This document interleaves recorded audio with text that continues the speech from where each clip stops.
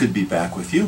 One of the first questions people have to answer when they start studying statics is how to solve for the reaction forces on a beam, particularly if that beam is loaded asymmetrically. That means if the load's not in the center.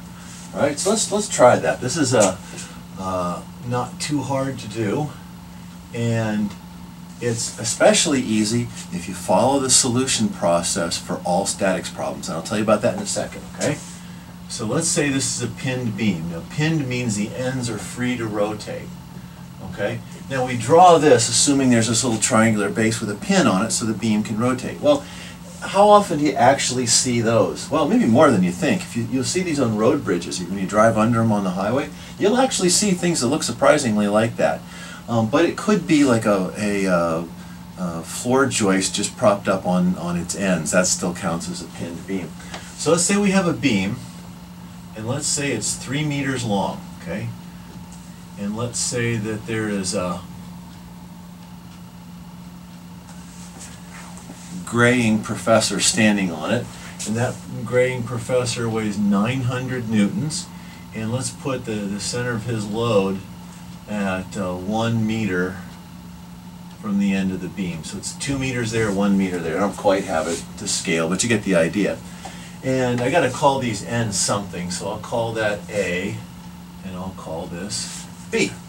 All right? So given that, the solution is find the reaction force at A and the reaction force at B. Okay? So obviously when you're standing on the beam, there's a part of the weight is being supported over here and part is being over here. Since the load is not in the center, it makes sense that those two wouldn't be the same. All right? So what we're going to do is we're going to draw a working diagram, which we just did. Okay? Next, then I'll get out of your way here in a second. Then we're going to draw a free body diagram, which I'm going to do up here. We're going to write out the equations of equilibrium. Okay, that's kind of a 50-cent way of saying some of the forces equal 0, some of the moments equal 0. That's really what this means. And the last one is that we're going to solve those equations to find something we need. So we've already got that one. So let's draw a free body diagram. Okay? Free body diagram is a simplified version of that. It's got all the parts that are necessary, but with none of the other complications. So it's a little more conceptual. So here's what we've got. And this free body diagram is pretty easy. There's force up at B, force up at A, and the force down here from the load. Professor standing on it. We've got to have a coordinate system. Okay?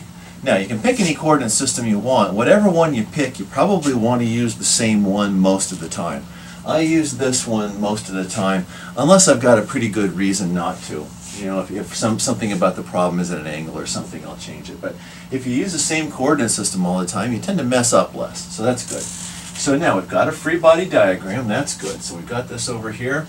So that's, let's see, if that's step 1, that's step here. That's step 1. That's step 2. Step 3 is we're going to write out our equations of motion. Okay? Now you remember, statics doesn't have a lot of theory to it. Okay? The theory is explained to me by a great professor here at Purdue was some of the forces equal 0, some of the moments equal 0, you can't push a rope. Everything else is detail. Okay? So let's do this. Let's say the sum of the forces in the y direction equals 0. We don't have any forces in the x direction, but if we did, we would have another equation here. So let's see, Fa is positive plus Fb minus 900 newtons, and that's 0. Now, I drew those forces up because it's pretty obvious they have to be vertical or else the beam would be moving. If you guess wrong, if you guess the wrong directions for Fa and Fb, don't sweat it. The math will take care of you, and it'll give you a negative number for a force. That's math's way of telling you that you drew the force in the opposite direction that it's actually going. So that's okay. If you guess wrong, math will take care of you, assuming you do it right.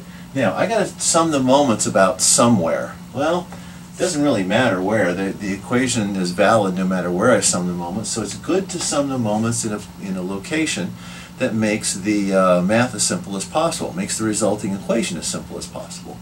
Well, let's solve it at A. Like I say, if you want to pick something else, go ahead. It'll be fine. But that has to be 0. Now, the moment about A, remember about that point there, this 900 Newton load is going to make a moment in the clockwise direction. Well, that's against this coordinate system, assumed coordinate system. So that's going to be a negative moment. So I've got minus, and it's going to be in Newton meters. So 900 newtons times, that's going to be 2 meters right there. If that's 1, that must be 2. Times 2. How about if I do an x there, the times there?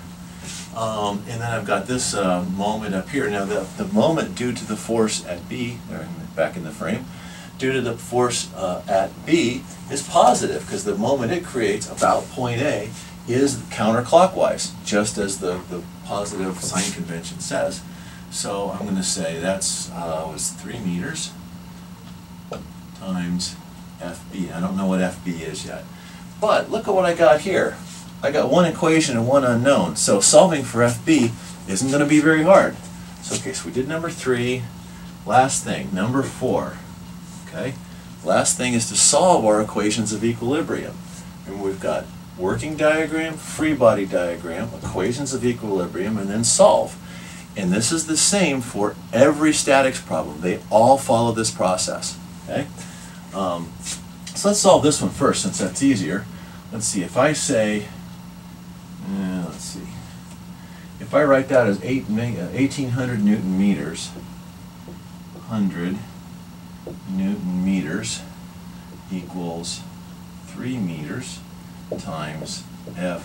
I guess I'm going to make it an X there. I got to make it an X there. Okay, and that's FB.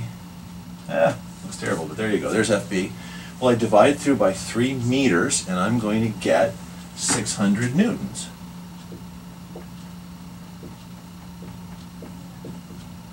Because remember, units cancel out just like numbers cancel out. That turns into 600. All right, and I'm left with newtons.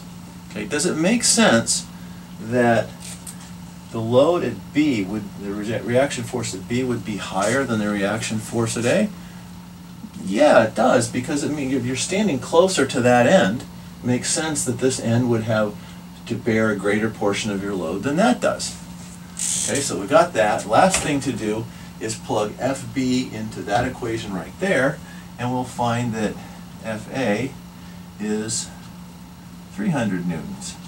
Okay, so there's your 2 solutions.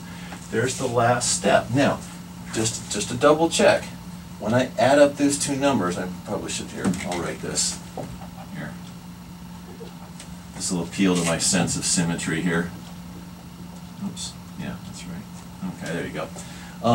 Does it make sense that that number plus that number is 900? Well, yes it does, because that's the load.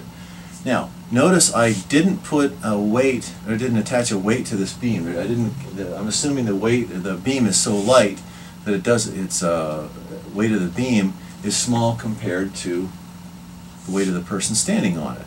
Okay?